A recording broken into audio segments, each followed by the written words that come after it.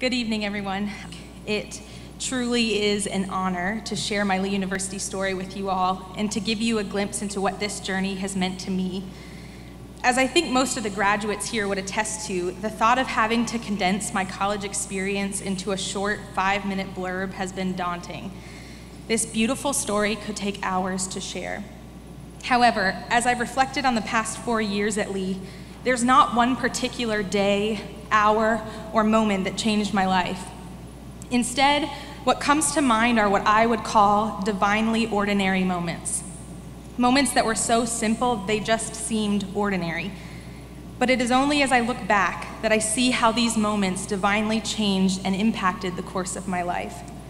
I look back now on graduation weekend, and I realize that there is something divinely beautiful about these simple moments and how the compilation of ordinary moments throughout ordinary days makes up an extraordinary story.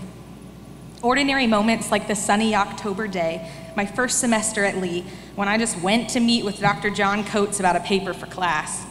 I left the humanities building that day and I declared my major as history. Dr. Coates' simple sentence, "You would make a great history major," changed the course of my college career.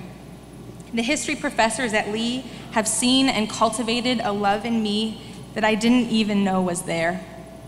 I've learned to love the study of people through culture and time. I've learned to appreciate the risky journey of intellectual thought, and I've grown to love viewing life as one gigantic story. I've learned that many of my hard questions are still worth asking, even though they will always be unanswerable.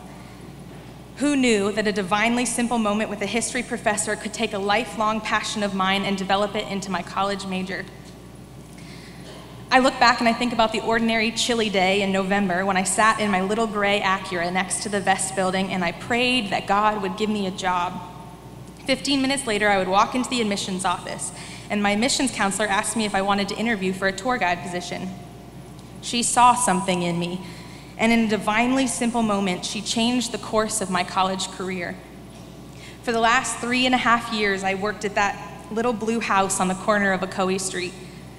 My job at the admissions office has taught me how to confidently lead others, how to empathize with prospective students and their families, and how to convey and communicate my Lee University story with vulnerability, honesty, and humor.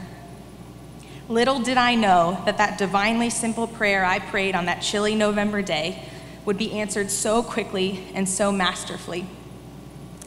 I reminisce today about the ordinary school day in late spring of my freshman year when I learned of an unexpected opening and made a rash decision to take the England-Scotland trip. A trip that is usually sold out early in the fall suddenly had space for one more.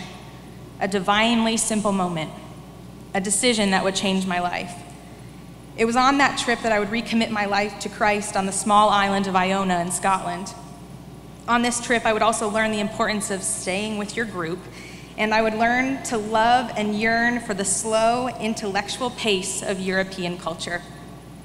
My love for Europe has grown since that trip, my freshman year, and as a result, I'm thrilled to say that in July, I'll be moving from the US to start a job in London for a year.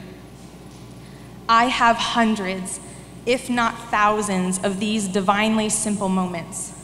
These events which in the moment didn't seem to be wildly significant, but when put together, make this extraordinary story my story.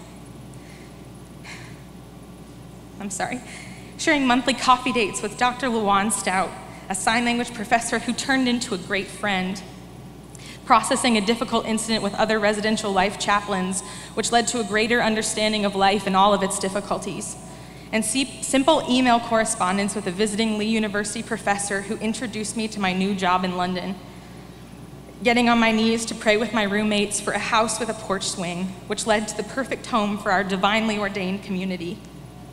Zumba dance parties, water fights, tear-stained countertops, community dinners, and communion in apartment 205 in Storms Hall.